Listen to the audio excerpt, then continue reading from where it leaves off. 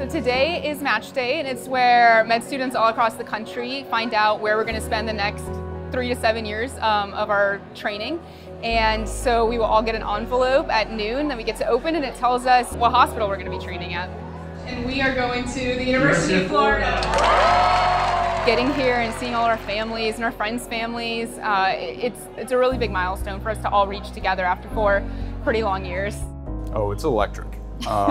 It's great to have family and friends here to celebrate this and to see everyone have their support groups as well, and everyone's just really excited to find out where they're going and to be able to have this day finally happen. We're both going to be going to the University of Tennessee, Memphis. Just kind of the culmination of all the hard work that we've kind of put in. I think I'm just excited for this big adventure with my girlfriend, my family and friends to visit me, and finally see some patients and start, kind of being responsible for some care and doing the best I can for future.